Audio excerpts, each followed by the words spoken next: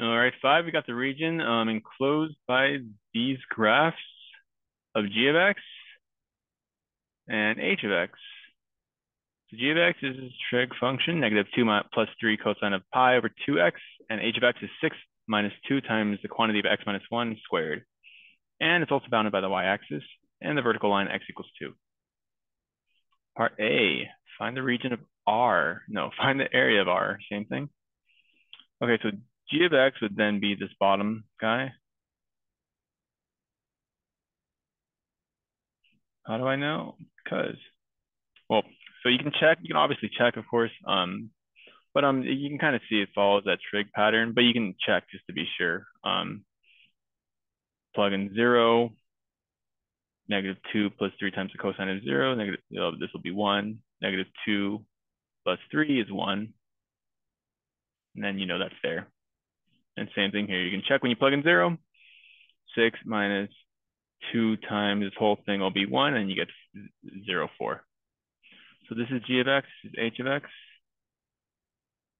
So to find the region of, or find the area of R, you essentially want to make sure you set up your integral correctly.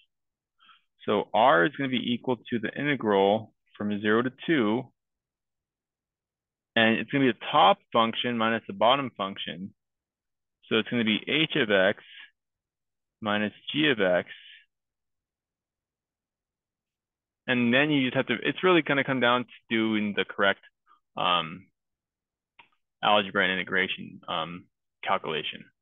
So what I like to do here is for h of x, I like to expand this first so I don't make a mistake. So this will be 6 minus 2 times x squared minus 2x plus 1, 6 minus 2x squared minus or plus 4x. And then this will be plus or minus a 2, and those 6 and that minus 2 will cancel. So then it'll be minus 2x squared plus 4x plus 4.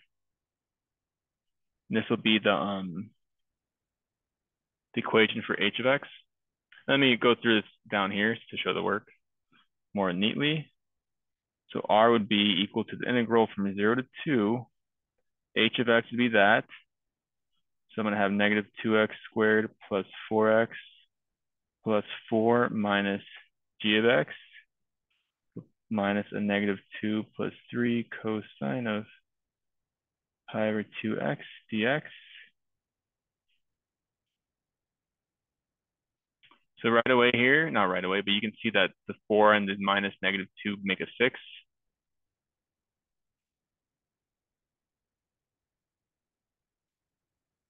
So that just becomes a 6. You don't want to write the whole thing over. Just make sure that's a 6. And the rest we can start integrating by taking the antiderivatives.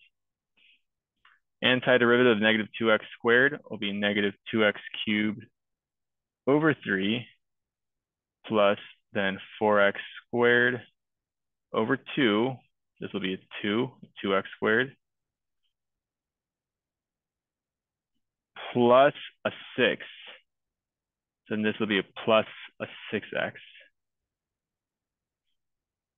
minus 3 cosine. Antiderivative of cosine is sine of pi over 2 times x all over pi over 2, endpoints from 0 to 2.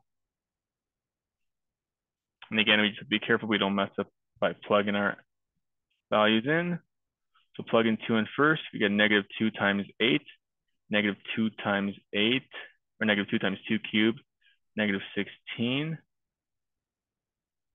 over 3 plus 2 times 4, 2 times 2 squared, so plus an 8, plus a 6 times 2, so plus 12, minus, this becomes a 6 over pi times the sine of pi, because the 2 and the 2 there cancel.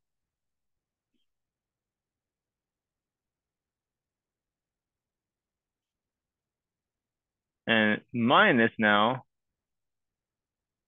0, 0, 0, you're plugging in 0 now. And the sine of 0 is just 0. So this whole second part becomes easy. It's just 0. And then now we just finish calculating this. 16 over 3 plus 18 plus 12, or I'm sorry, negative 16 over 3 plus 20. And this, again, sine of pi is 0, so this falls away. That doesn't matter. So it's just negative 16 over 3 plus 20. Combining fractions, this is like 60 over 3. And it'll just be 44 over 3.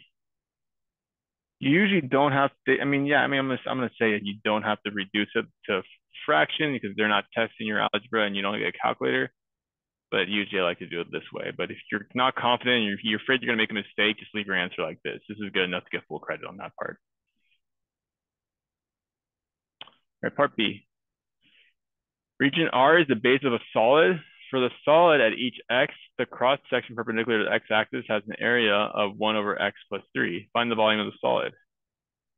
So cross section, if it's perpendicular to the x-axis, it's this length. This would be a cross section. This would be a cross section A of x. So you're integrating all these cross sections. Again, we don't know what the shape is.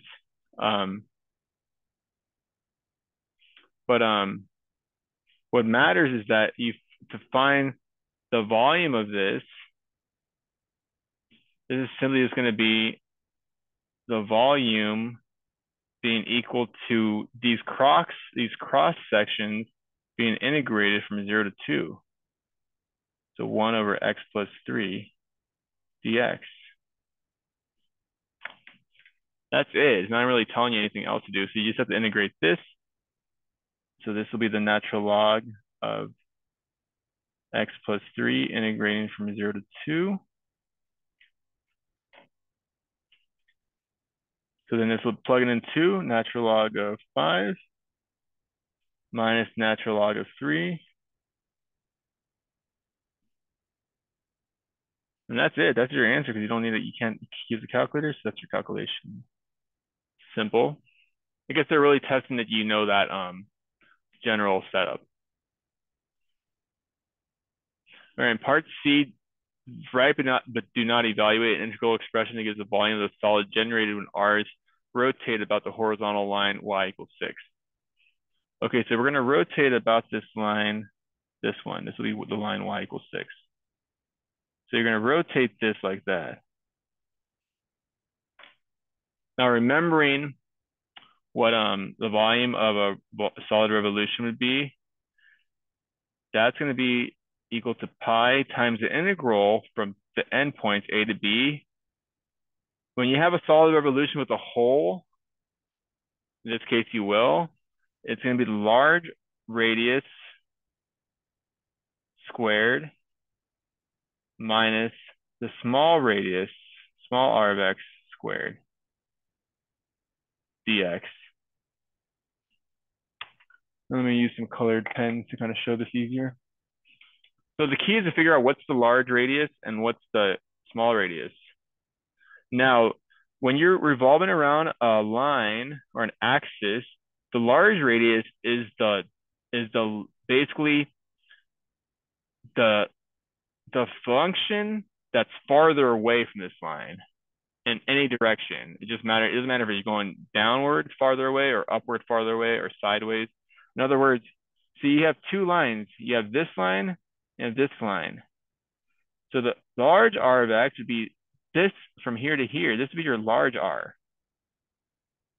Because this again, if I pick this point here, this value would be large R. That's farther away from the axis of revolution. Don't worry about if it's a lesser value in terms of the actual quantity. This will be the g of x will be the farther R. The smaller R the small R of x is just this little blue line or turquoise line. It's the closer line. Now, the equation for large R of x here would be 6 minus g of x.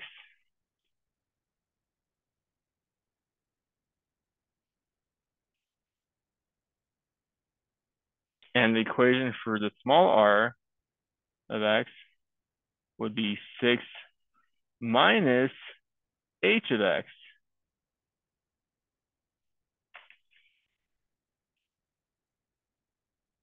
And then from there, you just put those in there. So the equation for your volume would be equal to pi times the integral from 0 to 2, large R of x squared. You just put 6 minus g of x squared.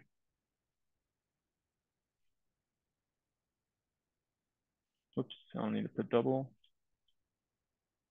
6 minus g of x squared minus 6 minus h of x squared.